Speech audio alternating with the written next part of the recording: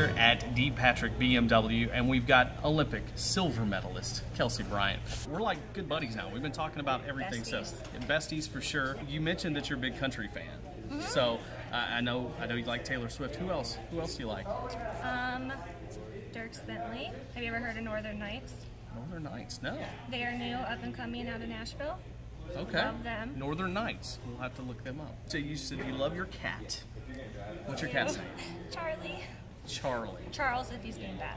So what do you love about Charlie? You know, he's just like a human. Like, he has different pitches. Like, in his voice, he can literally change. And he talks a lot. Well, let me guess, you've got your own voice for his voice when you're explaining. No, come on. Let me go inside, Mom. See, perfect. Yeah. That's what I knew you did.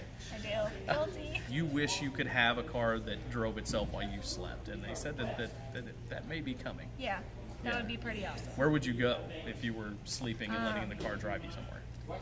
Well, probably home to Illinois to see my mom, or Columbus to see my sister, or Chicago to see my brother. You have family all over the place. Sister in Colorado, and another brother in California. So it'd be really nice. Or just to be able to sit back and work, you know, and be able to answer emails and, you know, not be driving. Yeah, well, they said it's coming. So you are now in charge of people who were doing what you were doing. So you're going to be going to the Rio Olympics, and you're going to be in charge of these people. What is something that your coaches did to you that you swear you will never do for these kids? You know, I think there's just something a little bit different than I can add. In charge of doing things, you know, taking care of the logistics for them. So there's none of those like dad or mom phrases that you always say, I will never say that to my kids, you know.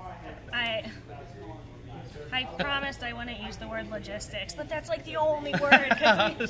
She's already becoming that. We all do it, I know. I've got 2 kids, trust me. Yeah. Well, let's show the medal before we get out of here. The heaviest ever in the games? Is that what in Olympic history, London actually had the heaviest medals. So, oh my goodness. Yeah. That is heavy. That is a true Olympic silver medal right here. And this is Kelci Bryant. Thank you so much for hanging out with us. Yeah. It's fun to be here.